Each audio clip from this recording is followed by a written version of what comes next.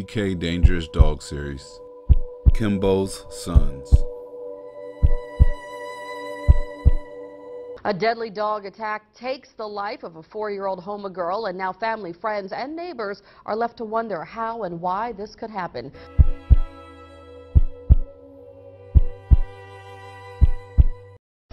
From speaking to some of the officers on scene, they described him as a monster. This was a big dog. Police say the attack happened last night at the apartment complex where the little girl and her mother were staying. This video is dedicated to Mia DeRuan and her loving family. R.I.P. We are so sorry for your loss. R.I.P. to an angel. Mia was transported to Terrebonne General, where she died of her injuries. It won't bring back the child. It was a horrible thing that happened, but it could have been prevented. She's right. This actually could have been prevented, but only if the breeder discloses that his dog is producing human aggressive offspring. Then this family wouldn't have been blindsided.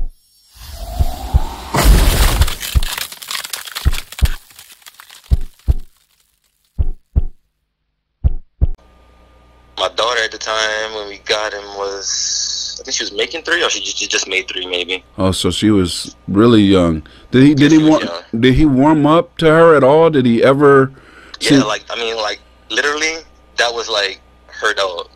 Like, wow, I didn't know that. Like how, that's why, I mean, even to this day, we still like, what the fuck happened?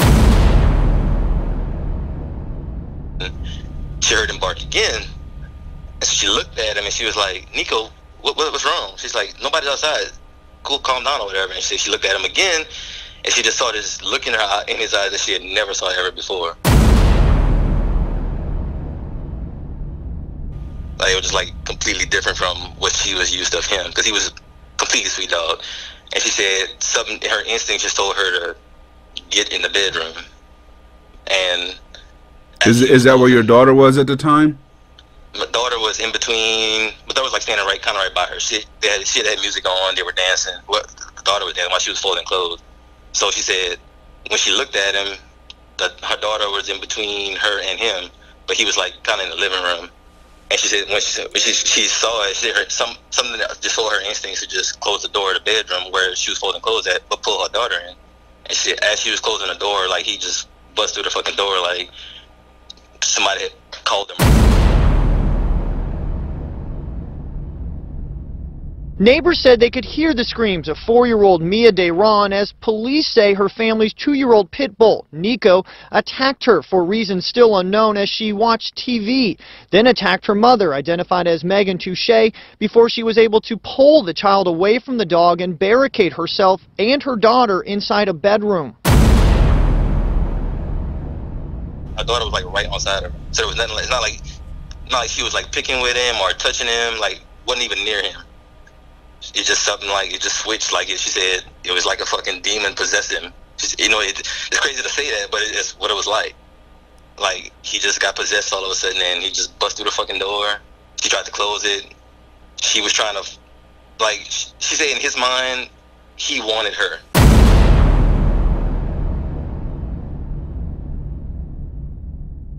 The only reason why I didn't have one of your dogs is because, and I should have in the beginning, but it was like, don't want to spend this money kind of type thing. Even with Nico, that kind of just fell into my lap. I don't know. And, I wasn't actually at that point looking for a dog. It was just, I was looking to expand a little bit. I wanted a different bloodline. Didn't think about that bloodline, I didn't know the ins and outs, but just wanted something different. Whereas, honestly, I wish I would have came to somebody like you, just, because not saying, most likely, my life would have still been normal. Because honestly, bro, like, the past 4 years of my life have been fucking, it's like time stopped 4 years ago, and maybe, honestly, about 6 months ago, we just started living again. There have been many documented deadly pitbull attacks.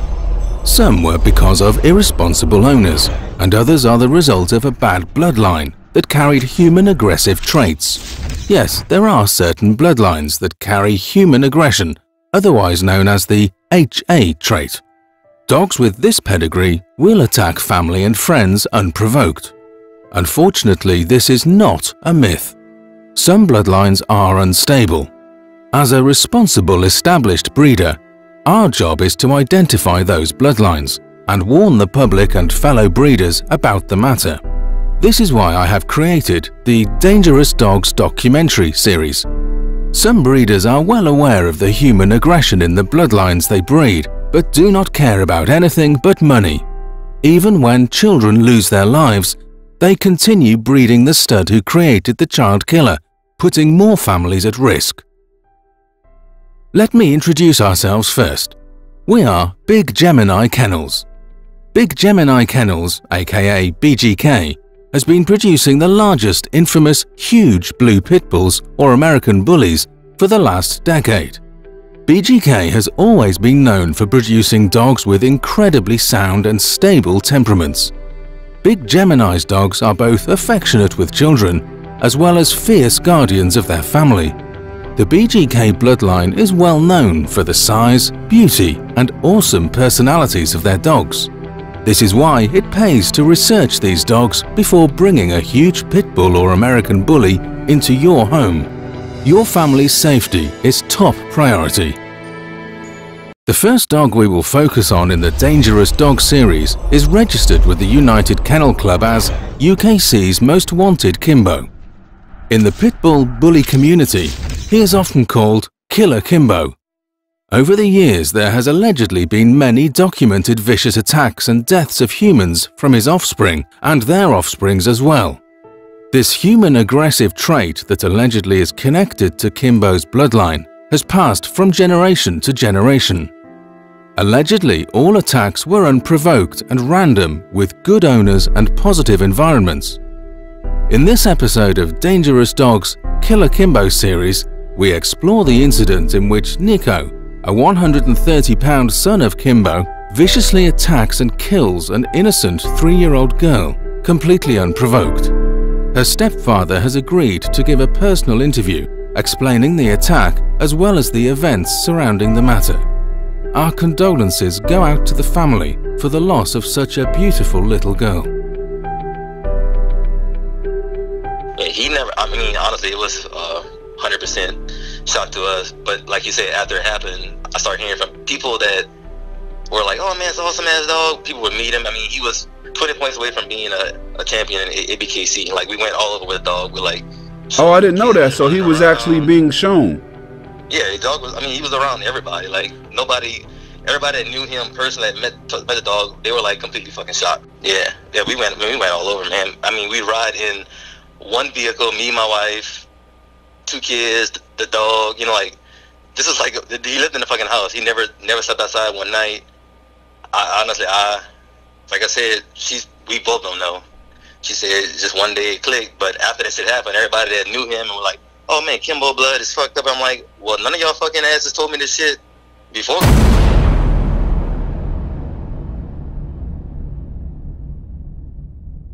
I mean, I didn't know, you know, I mean. Honestly, yeah. Your situation was the first that really put it on my radar, like, whoa, hold up, this is not just talk, there's something going on here. Yeah, exactly. You know, he looked like a real good looking dog. He was an awesome ass dog, I ain't gonna lie to you. It just, as she says, because I wasn't home at the time, so up until then, honestly, I can't even say we saw signs even. It was just, he was a protective dog of us, like any other dog, like my other dogs were. My other dog would fucking, he see somebody, he want to tear their ass up. But this, like him, he just, he wasn't even about this shit. I used to clown him all the time. Like, man, you big pussy. I used to clown him all the time, dude, because he would never, like, fuck with anybody like that. So for that to happen is just, I have no idea why or if it could have been prevented. I mean, the only thing could have prevented, honestly, was just leave his ass in the cage outside. Honestly, I had to interrupt you for this part. Like, I personally don't believe it's your fault at all.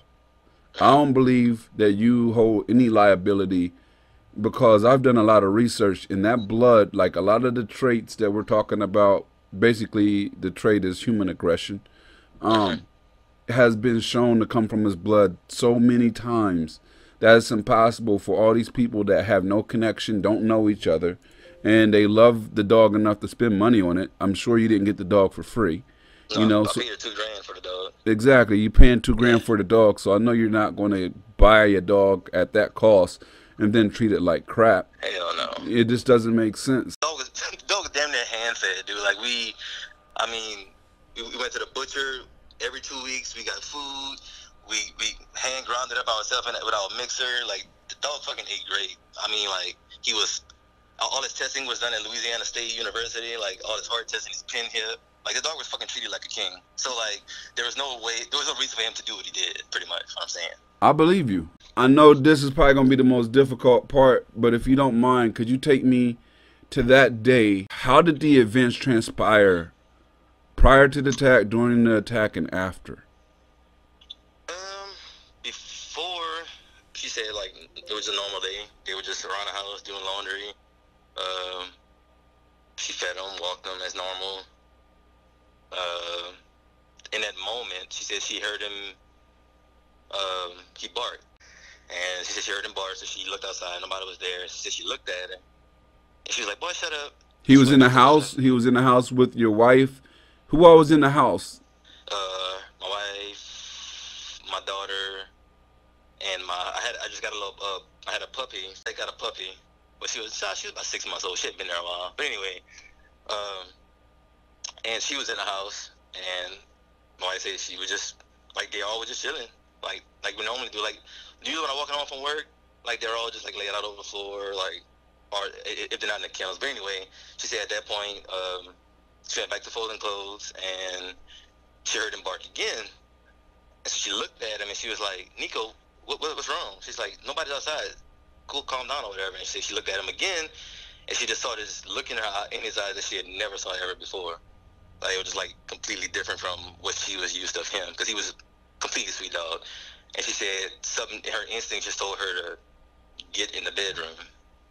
And is that where your daughter was at the time? My daughter was in between. My daughter was like standing kind of right by her. She had music on. They were dancing. Well, the daughter was dancing while she was folding clothes. So she said, when she looked at him, her daughter was in between her and him, but he was like kind of in the living room.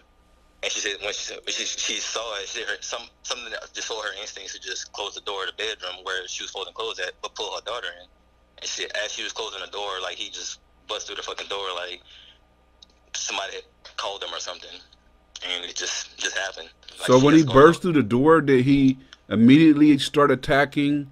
Yeah, your 3-year-old stepdaughter? Like he was just, in hindsight, she said now she know that's what she said. She don't know what. She said she was right there. Not like she was like in another room in the house. Like her daughter was like right outside her. So it was nothing. It's not like she was like picking with him or touching him. Like wasn't even near him. It just something like it just switched. Like she said, it was like a fucking demon possessed him. Just, it's crazy to say that, but it's what it was like. Like he just got possessed all of a sudden, and he just bust through the fucking door. She tried to close it. She was trying to, like, she said in his mind, he wanted her, like her daughter, like, cause she tried to put her arm in his mouth, and he didn't want it. Like she got bite marks on her arm from like. When you say he wanted her, you mean as far as when he was attacking, that was the focus of his attack? Yeah, that was just like he didn't like. There was nothing else. She said everything she was trying to do, like trying to make him like attack her, like calling him, hitting him, putting her hand in his mouth as he bite her fucking daughter. Like he would not hurt her at all. He wanted her daughter. Wow. So he busted through the door. She shut the door, and then he begins attacking your stepdaughter, who's 3 years old, and then your wife is like trying to back him off, and she's even putting her arm in his mouth. She's doing everything she can to stop this attack. So what happens from there? From there, from what I understand, it just got to a point to where she finally was able to get my stepdaughter away from him, and she put her on a bed. They both got on the bed. Where all had he bit her at this point? Where was she bitten? The stepdaughter? Yeah. Oh, he went straight for her neck. Oh, it was like, man. Yeah. I mean, I hate to be graphic, but honestly, it was before she put her on the bed, she was dead. Like, wow. He went straight forward, and like, I mean, she was a little 3-year-old girl, and he was 135 pounds at the time, and we worked him out all the fucking time, so he was pretty much solid muscle. So all the fighting and shit she did to her, I mean, I mean, honestly, even me being there, I could have helped, because I went through all that shit. Like, yeah, I fucking should have been home. I shouldn't have been at work. But I mean, You gotta work to provide for your family, man. That's self-guilt, and that's normal. I mean, you lost a 3-year-old daughter. After he attacked her, obviously, you said, unfortunately, she had passed by the time she was placed on the bed because he went straight for her neck when he busted in the door. What happened after she was placed on the bed? What was the next events? She tried calling me, but of course I was at work because I had like 7 missed calls from her.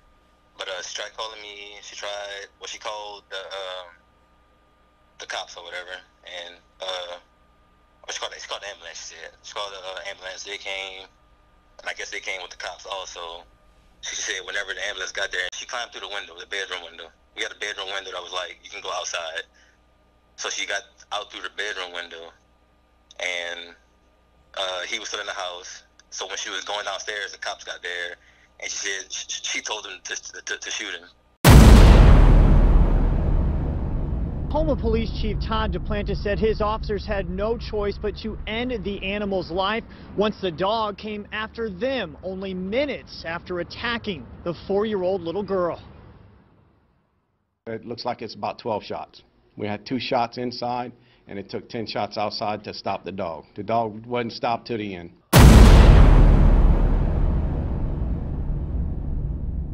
Weird situation, man. I mean, honestly, I ain't gonna lie to you. On that day, and my wife will tell you, it's like, we lost 2 kids that day. Because that was like our fucking kid, man. Like, in the time we had him, he grew on us like a fucking fungus. That dog was literally by our side everywhere we went. If he went to the store, we always took him for a ride. Like, so we lost 2 kids that day. So anybody that can say some dumb shit, they don't know. Like, we love that fucking dog. And it was, even now, like, me talking about it now, you can kind of hear this fucking, it choked me up a little bit. I'm extremely sorry for your loss, and that's one of the reasons why I wanted to talk to you, is so I can start documenting things like this and protect other people from that same potential problem.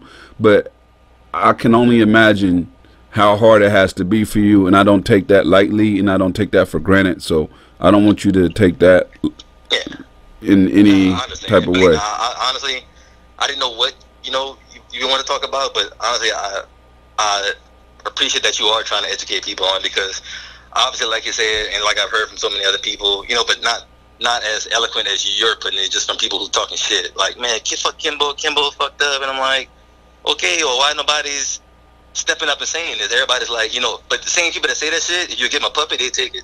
I've wanted to talk to you for a long time, but I know that's got to be a difficult subject, so I want to wait until, and I didn't know if you would even be comfortable now. I want to wait until, some time had passed to reach out for you. And this is definitely a genuine thing. This is a project that I'm working on. It's called Dangerous Dogs.